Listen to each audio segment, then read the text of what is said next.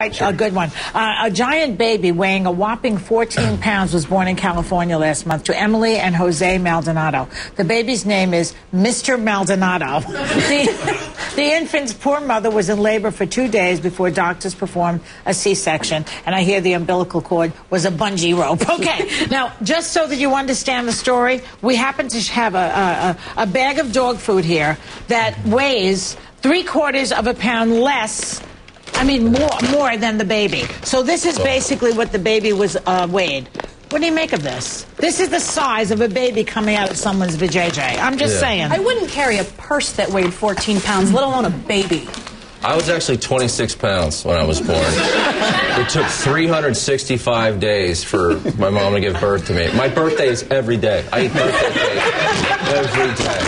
Happy birthday, me. There was a baby in 1878 that weighed in at 23 pounds, a little more than 23 pounds. Yeah. So, you know, you're not that unusual, but it hasn't happened in a century. Yeah. I'm old-fashioned, you know. So. And my mom is very strong. You know, she's very strong. I mean, how did this woman, what was she eating?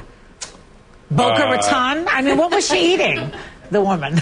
You know, they put growth hormones in all the beef now, so I think we've just got to stop that. I just want to say, it doesn't have to be this size. I mean, there are barbells that are this weight that are smaller. Maybe she had a very dense baby. No, but that... Okay. No? All right, thank you, guys.